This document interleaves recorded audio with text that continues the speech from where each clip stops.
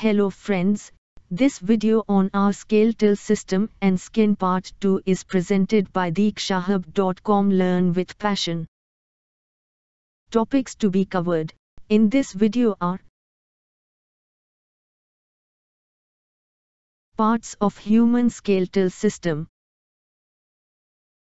The human skeletal system can be divided into two parts, the axial skeleton and the appendicular skeleton system. Let's discuss these skeleton systems in detail. Axial skeleton system. The axial skeleton consists of the skull, the spine and the rib cage. These are situated symmetrically along the central vertical axis of the body. Let's discuss the parts of axial skeleton system in detail. Skull. The skull is formed by the bones of the head and face. The bones of the skull are flat and strong. There are altogether 22 bones in the skull, from which 8 in the head and 14 in the face. Note that, except for the lower jaw, none of the bones of the skull can move.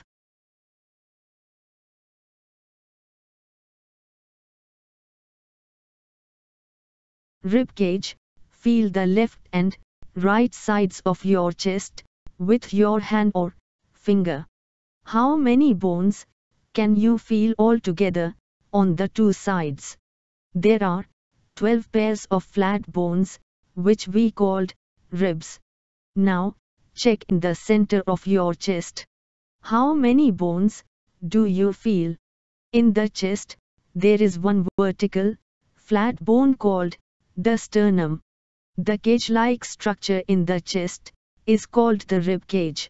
These 25 bones form the rib cage, joined to the spine at the back.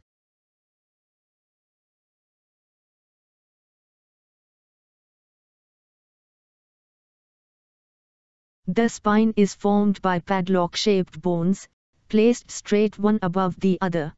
There are altogether 33 bones in the spine, each called a vertebra. These bones are arranged, one above the other flexibly.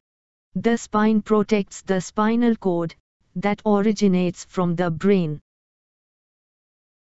Think yourself. What would have happened if we didn't have a backbone? If we don't have backbone, then our body has no support, as it would not possible to sit or stand. Appendicular skeleton system.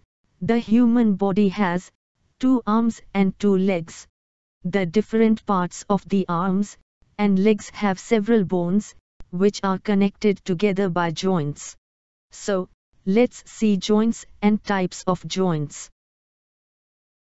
Joints and types of joints. When we move the different parts of our body, from the head to the toes, we observed that the different places at which they can bend or turn. From this we can define the term joint.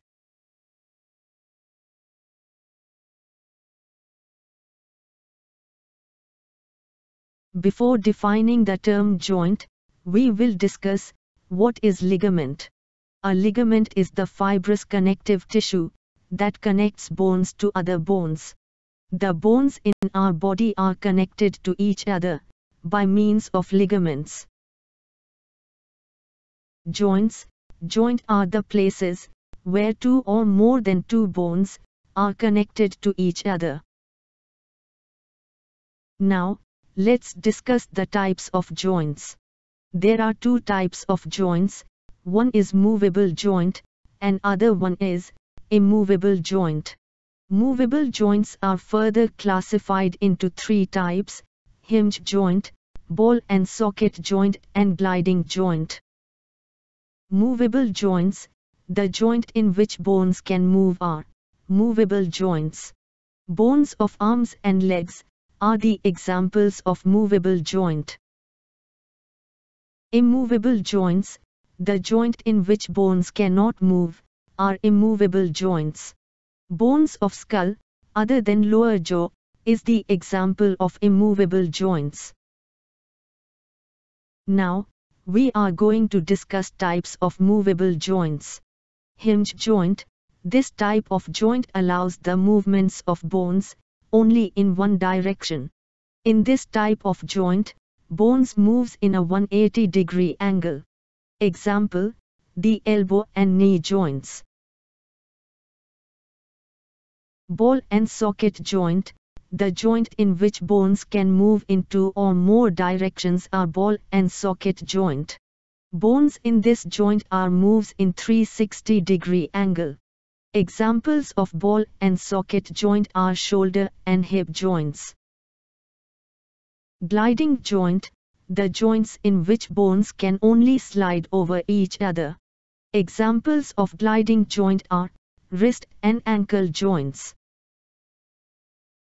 The skin. Which organ helps us to sense whether something is hot or cold, rough or smooth? Our hand or tongue helps us to sense something is hot or cold. Also, our hand helps us to sense roughness or softness of the object. Here, we can see, the skin of our hands helps us to know about that object. So, let's see what exactly the skin is. The outermost covering of the body is called skin. Observe your skin. What do we see? We can see that the skin has hair. There are nails on the skin, at the tips of the fingers and toes. Also, the skin gives us the sense of touch. From this, we can say that skin is an important sensory organ of the body. Structure of the skin. Human skin is made up of two main layers. The outermost layer is called the epidermis. Epidermis has various layers. The layer below it is called the dermis. Below the dermis, there is a network of blood vessels and nerve fibers. The subcutaneous layer under this network maintains normal body temperature. Do you know how we got the skin color? We get the skin color due to melanin pigment, which is present in our body. The melanin is synthesized in certain glands in the skin. In the diagram, we can see that the melanin is synthesized in epidermis. The percentage of melanin decides the fairness or darkness of the skin. The color of the skin also depends on the climate. Melanin protects our skin and the inner parts from ultraviolet sun rays. Melanin also determines the color of our hair too. Jet black hair is due to pure melanin, while brown lighter hair is due to sulfur in the melanin and reddish hair due to iron in the melanin. What happens when we walk or play in the hot sun?